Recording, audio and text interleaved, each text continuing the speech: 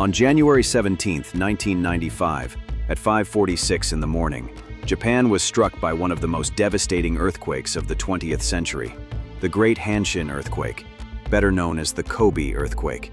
It had a magnitude of 7.3.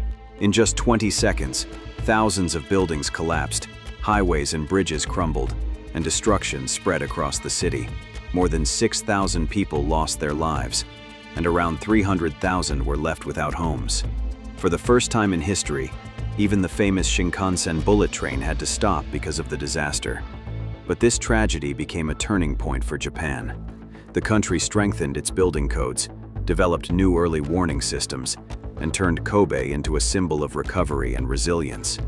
Today, Japan builds homes and infrastructure strong enough to withstand earthquakes as powerful as magnitude 8, so that such a disaster never happens again.